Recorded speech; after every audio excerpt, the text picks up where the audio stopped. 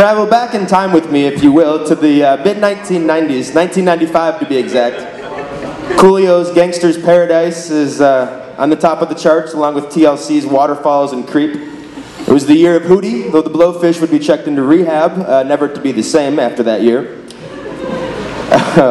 There was the unprecedented heat wave in Chicago. Michael Jordan came back to the Bulls. The US and the Russians played nice in outer space. Oklahoma City was reeling, and a 22-year-old Monica Lewinsky was hired as an intern at the White House. The family was very proud of that. Like most years, it was one of ups and downs. Keith was a 37-year-old widower, moping around with a lifeless job at Booklet Publishing in Elk Grove Village, playing joyless golf, though maintaining a respectable handicap, and drinking himself into a Molson Ice-induced stupor, often as a way of dealing with the lonesome empty hours. Sure, he was still into music back then, but the Hoot and Holler's early era exploration of the hardcore nursery rhyme genre only left him confused and with more uncertainty. Never let a stranger draw a map to your treehouse. LaDena was the mother of... Oh, you're emotional. This is so beautiful. Thanks for asking me to do this, by the way, Keith. LaDena was the mother of 2 teenage boys, and if that wasn't hard enough, she was in a bad marriage. She also worked at Booklet Publishing, part-time on the first shift. And even though Keith worked second shift, they worked in the same department, pre-press and plate making, so they knew of each other and interacted occasionally. Eventually, Keith went back to the first shift and started working with LaDena nearly every day.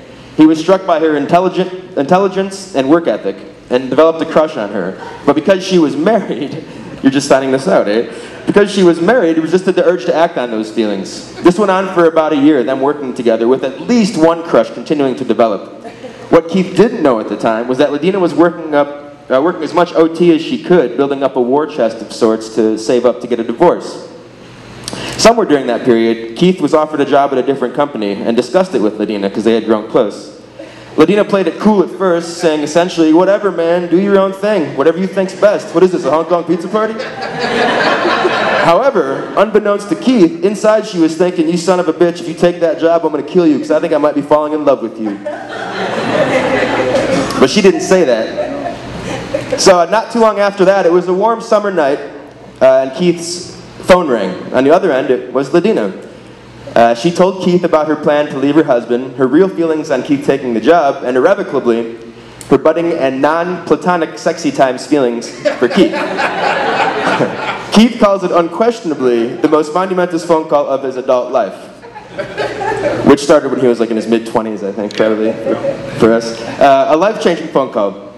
As it was, Keith was hosting a poker night that night at his house and invited LaDena over for some carrots and ranch dip and to make out on the couch while the game of poker raged on.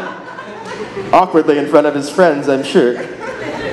After that night, they started a defect partnership and were married within 2 years. Keith developed a relationship with her sons, Jared and James, and they gave each other's lives meaning again. Next year, they will celebrate 20 years of marriage.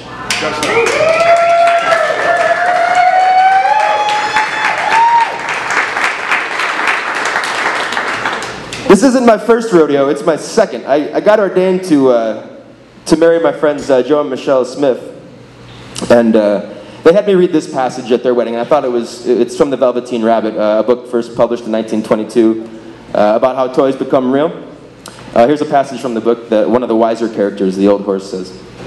Real isn't how you are made, said the old horse. It's a thing that happens to you when a child loves you for a long, long time, not just to play with, but really loves you. Then you become real. Does it hurt? Asked the rabbit.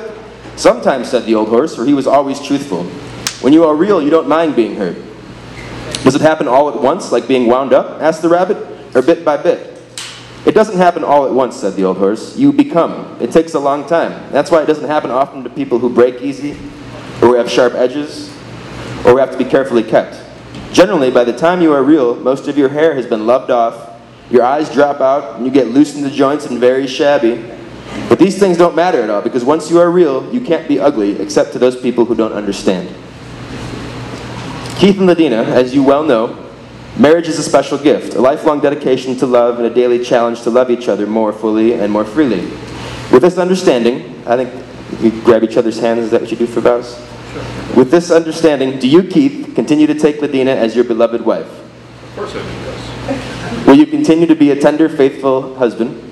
Yes. Will you continue to love and cherish her in sickness and health, for richer and for poorer, for better or for worse, and keep yourself only unto her? Yes. With this understanding, do you, LaDena, continue to take Keith as your beloved husband? Will you continue to be a tender, faithful wife? Will you continue to love and cherish him in sickness and health, for richer or for poorer, for better or for worse, and keep yourself only unto him? 3 rings for the elven kings under the sky. 7 for the dwarf lords in halls of stone. 9 for mortal men doomed to die. And 1 from Keith to his darling bride. Rings are derived from humble beginnings of imperfect metal to create something striking where there once was nothing at all. It is customarily worn on the ring finger, as it is the only finger with a vein running directly to the heart. The wearing of the ring is a visible outward sign that they have committed themselves to one another, and continue to. Keith and LaDena, having witnessed your vows of affirmation with all who are here assembled here today, and by the authority of love itself, I do affirm that you have expressed your desire to continue as husband and wife. You may not know this, but an ancient belief proclaims that when a couple in love kisses, a little bit of each other's soul is transported to abide in the other. And what better time than now to share your souls and to kiss? Keith and LaDena, you may seal your vows and confirm your continued commitment and love for each other with a kiss.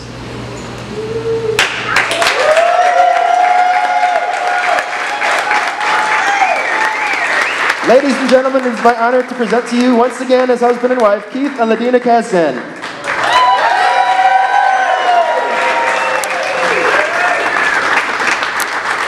Got John Till coming up next.